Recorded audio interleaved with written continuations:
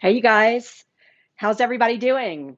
I feel like I haven't been here in a while. I think I missed a couple of lives, maybe just one with Hurricane Laura. And I hope my friends in Lake Charles, Ben Terry, my meteorologist friend in Lake Charles, who's working out of WAFB right now, love you, friend. And I hope you're doing okay.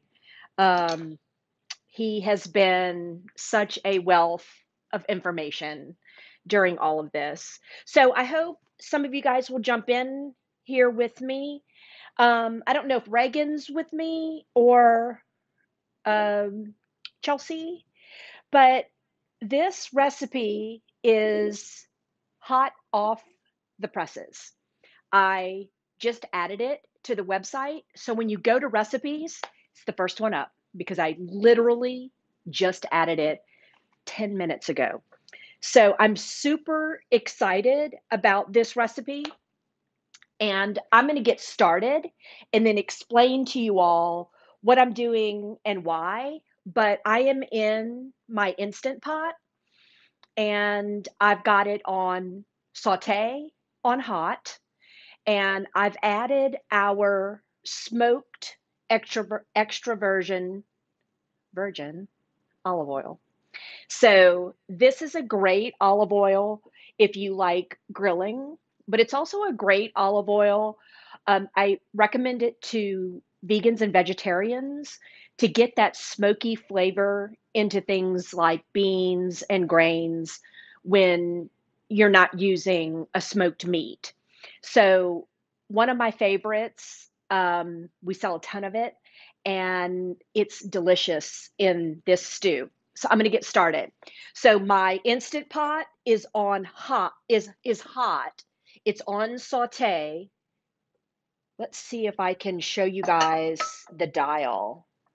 So I love my instant pot. I have several. We have several at the shop. I have two here at home, and I was late to the party. I was not on board with Instant Pots.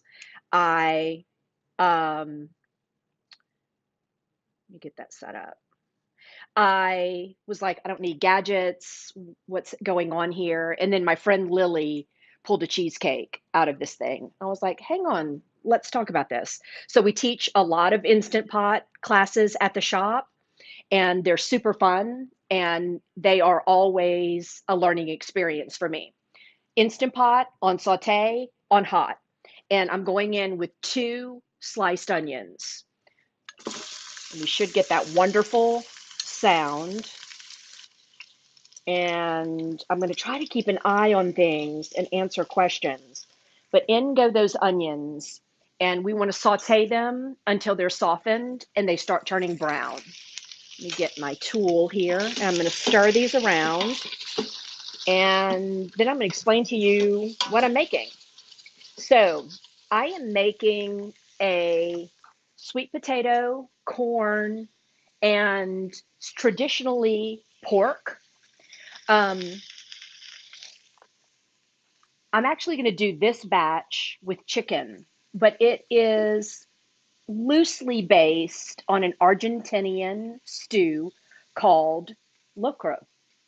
And when I read this recipe in the latest issue of Milk Street magazine, I was enamored. I love soup, first of all. So this is a brothy stew, and I was all about it. And even though it's 98 degrees outside, I am so ready for fall. And this is a fall and wintertime set it and forget it. And then you come in the evening and it's ready to go. You sip the broth and you have all these wonderful vegetables inside. So, Milk Street is a media company that does wonderful books and recipes and a radio show. And we are a partner location. So, you're welcome to head over to milkstreet.com and check them out. But know that we teach their philosophy in our shop. I went and trained with them last year, and it's one of the best things I've ever did. So we have all their books, we have this magazine, and we teach what they believe in our shop. So that's who Milk Street is.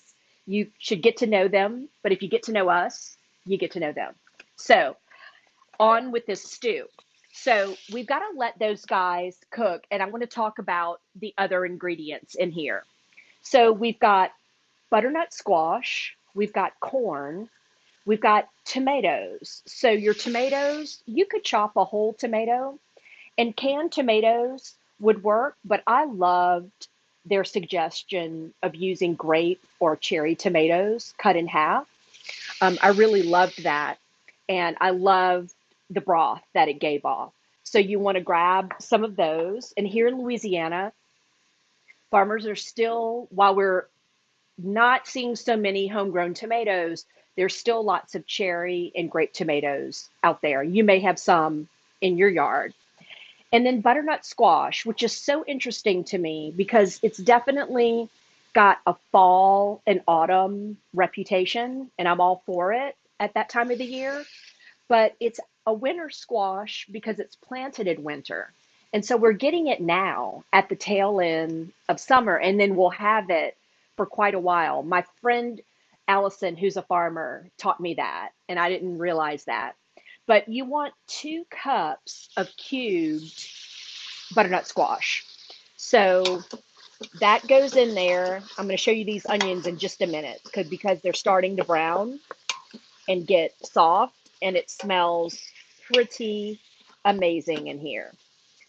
Okay, so we've got corn, we've got tomatoes, we've got butternut squash, and then depending on which recipe you look at for this dish, some have beans and some do not.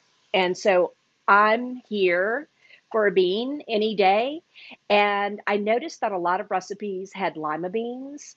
So this is a little baby lima bean. And I know a lot just lost a lot of people. Lima beans get a bad reputation, but they're delicious. And I love the texture. And I just think they're beautiful in this dish.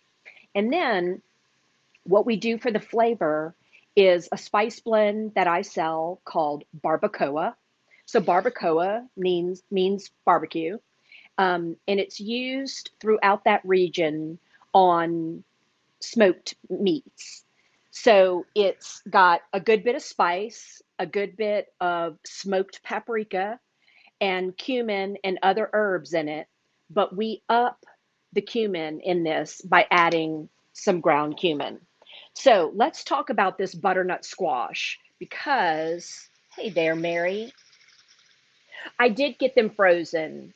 So I found them here in Baton Rouge at Southside. They have a big freezer case full of frozen beans, and I always stock up when I'm there, and they have the little baby lima beans there. And I like the color of them. So a traditional lima bean will get kind of muddy on you, and I like how things look in my food. It still tastes delicious.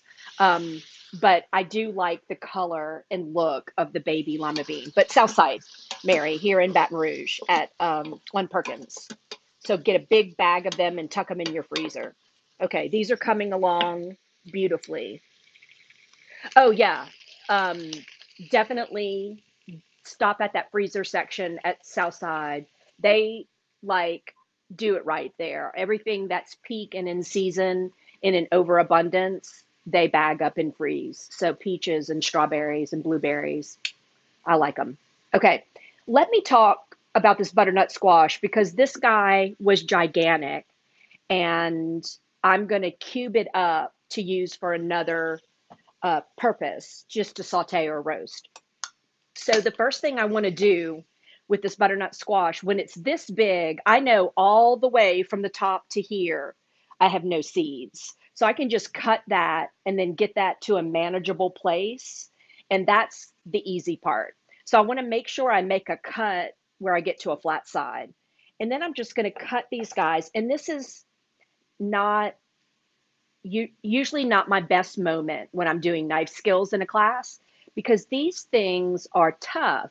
So you have to know where your knife can go to work for you. And it's back here. That's where a lot of power and strength is. So you want to forget up here, and back here is where you want to make sure you're taking the best advantage of your knife. So that's where there's a lot of strength. So I'm going to also use a little bit of brute force to cut through that, and then cut these guys in planks, and then turn them and cut them in cubes. So the size is all about what is your perfect bite. I don't want an unwieldy, large piece of butternut squash in my bowl of soup. I want my diner, my person who is enjoying what I cook, to be able to take an easy bite. So I cut these rather small. A couple of these are large, and I'm going to pop them in half. But you want cubes that are easy to manage, but not too small that they cook down to smithereens when they go in the Instant Pot. Okay, let's get these into cubes. And I'm just going to add them, so I'll have a little bit more butternut squash than my 2 cups that I have ready. But that is going to go in here shortly. So let's get to a place where we can get our spice blends in. Here I am. Yeah, so I'm getting some browning down here, and they're nice and soft. I'm going to show these to you guys in just a second. So I'm building up a little bit of fond in my pot, and you want to make sure you scrape all of that up, because the Instant Pot doesn't know what fond is. It thinks it's burning, and it'll give you a burn warning, and it won't proceed at that point.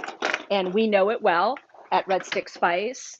We call it the barley incident, and it happened in a class, and that Instant Pot was having none of that barley. And that was a calculation error on my part, thinking I could do simple math to um, increase my quantity of barley, and you can't in an Instant Pot. Okay. Oh, your Instant Pot is broken, Mary. That's no good. Yeah, I've heard that a lot. There are some models that the fuse is faulty. And so he may want to buy a couple when you get the new fuse to replace it.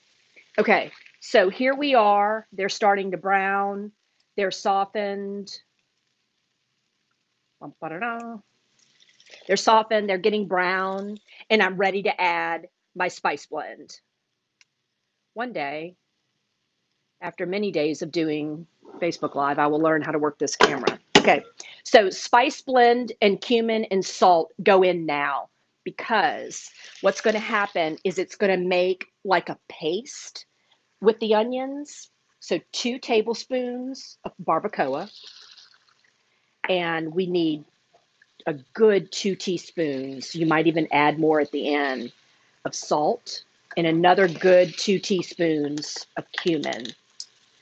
So in that goes. And I'm going to stir that around, and it's going to get thick and pasty, and that's what you want it to do. I'm going to show you guys in just a minute, because we're toasting the spices at this point. There's not enough fat in the pan to call it blooming, so it's definitely toasting, and it's getting me, and it smells amazing. But I want to show you what this looks like, because it turns bright brick red, and it's pasty, and you can smell the change in the spices from smelling them raw to what happens on heat. So let's take a look-see at that. So we want to make sure it's super pasty and really sizzling, and that you can smell that those spices are toasting. Okay, I'm back.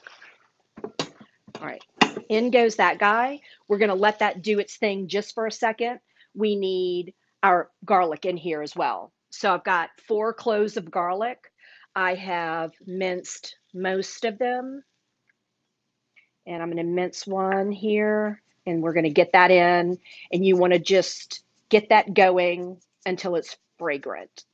Okay. In goes all that garlic. Set that aside. And then let me come back here. Okay. In goes our garlic. And then we kind of do a dump, dump, dump, and the lid goes on. Okay. So in goes my garlic, and I'm starting to get a little more browning on the bottom here than I'd like. So I'm going to get my water in here now,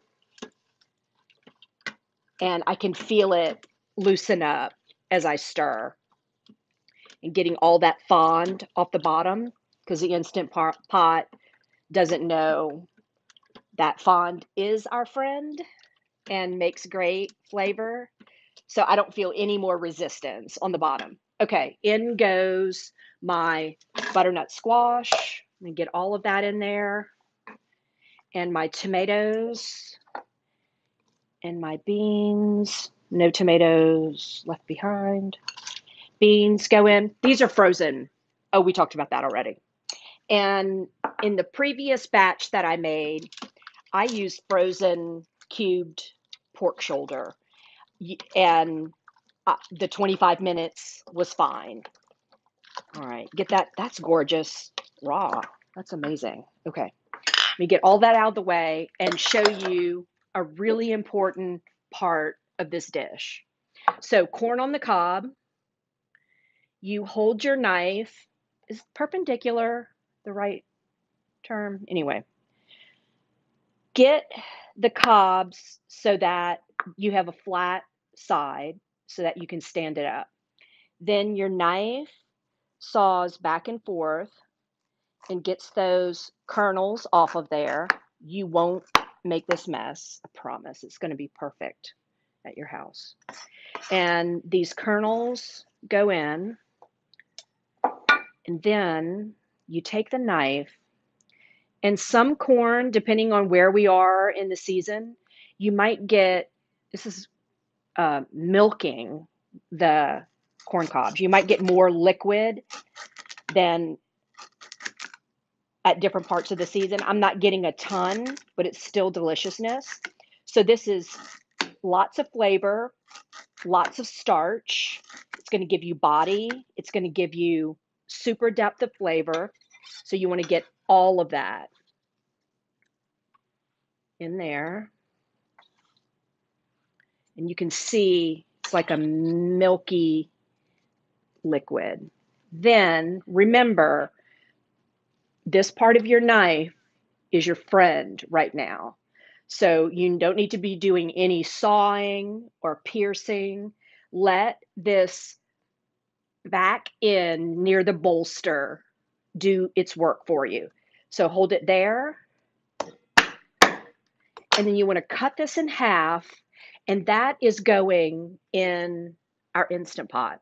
So it's the same thinking for any of us in South Louisiana who make shrimp and corn soup, or those of us in other parts of the country who make chowder. If you make chowder, just bring me some because I love it.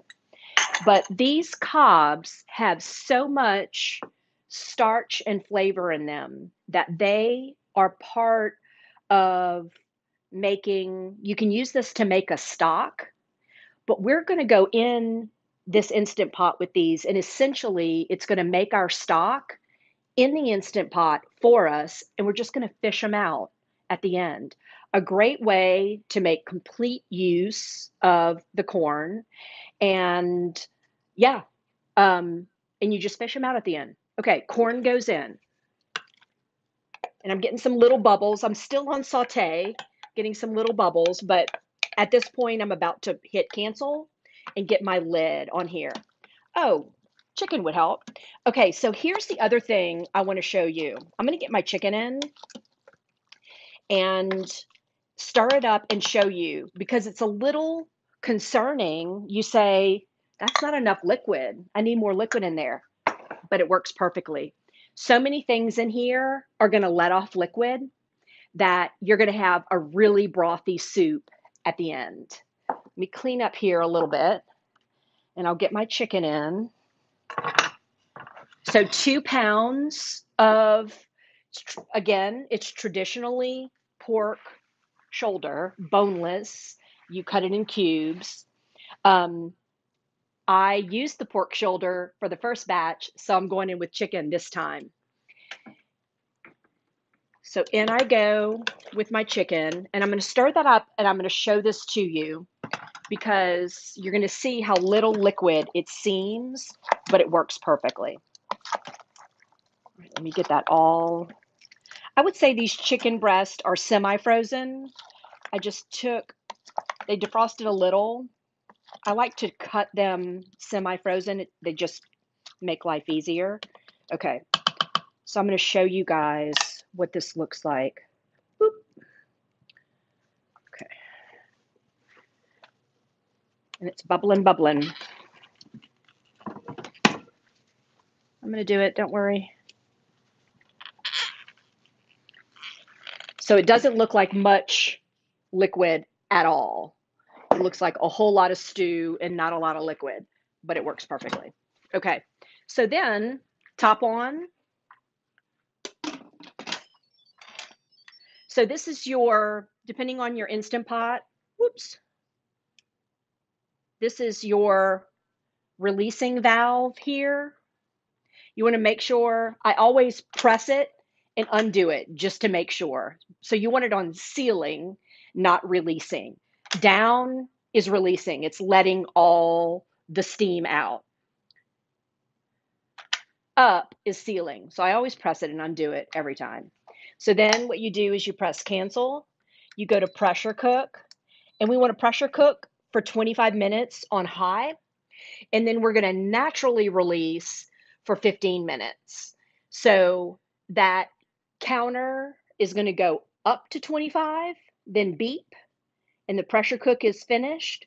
And then it's going to go up to 15. And that's the natural release. And then you hit the button, let the steam out, and then you're off to the races. So I am going to tell that thing to go. And we're going to pressure cook that one, and we're all going to just wait. I'm kidding. I made one. Okay, let's talk about it because it's delicious. Oh, let me get a bowl. Every time I do that, and a spoon. Here I come. Don't worry.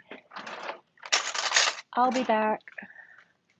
And I have my ladle, and I have cilantro chopped and ready to go. You're going to do some cilantro in it and some cilantro on it.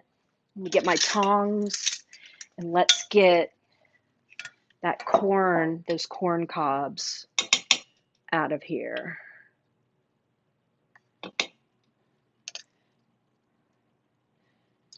I know I've got 4 in there. That pork is falling apart. So that 25 minutes was perfect. And there it is. So get those guys out of there. And then I want to show you the consistency. So it's brothy and full of vegetables. Let's go in with some cilantro.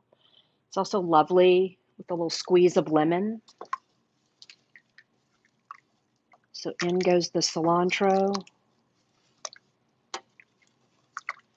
And then I'm going to get myself a serving. Taste with you guys. So let's take a look.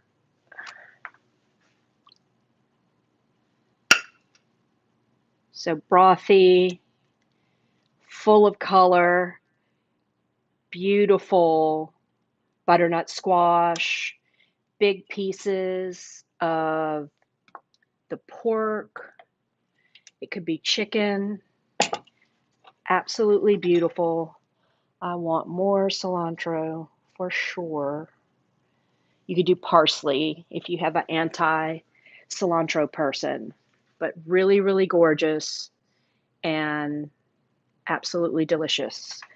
Warm, crusty bread with this, you're done. All right, let's take a bite. So what I love about dishes like this is that there's that instantaneous balance of richness with sweet, and it just makes it perfect. So you've got sweetness from the corn, from the butternut squash, from the tomatoes, and then there's smokiness from the smoked extra virgin olive oil. Cumin is earthy and rich. The pork is rich and nice fattiness to it. And then the beans are like that earthy. And so you've got perfect balance of flavors, but also textures. Really, really beautiful. Gosh, I love this. Really delicious. Butternut squash is out there at, especially in Baton Rouge, at our farmers market. Um, those cherry tomatoes, or really any tomato, that's available. So this is, even though it's soup and it's hot, it's seasonal. Mm, perfect. So good. So I've got my containers. You guys know how much I love reusing jars. So I've got my containers. My son, Clay, who doesn't return my Tupperware containers, gets a jar. So we repurpose that. And so I'm going to jar this up for him and bring him some. And then I've got my jars for my lunches easily for the next 3 days. We've got supper for tonight. You guys, when you do this, you're not going to make this mess. It's going to be perfect. Don't worry. Only I make a mess like this. But that's for Clay. And he gets a jar. And then I've got my lunches. And I'm excited about this dish. I'm so glad I thumbed through my new issue. It was funny. I was excited about the cover story, which is awesome. But then I found this that wasn't on the cover. And I was like, ooh, that's what I'm making. So I am packed up for my lunches. I've got something for Clay. I've got my supper for tonight. I was all total, I would say all in 1 hour, and absolutely delicious. It's seasonal. It's going to get us ready for fall. This is going to stick to your ribs, and I love it. I hope you'll try it. All right, you guys, I love doing this with you all. Thank you for hanging in there with me. We are excited about new changes to our cooking classroom and getting everyone in there. So I hope to have a sneak peek for you guys soon. But thank you for watching. I love you all, and I'll see you next time. Bye.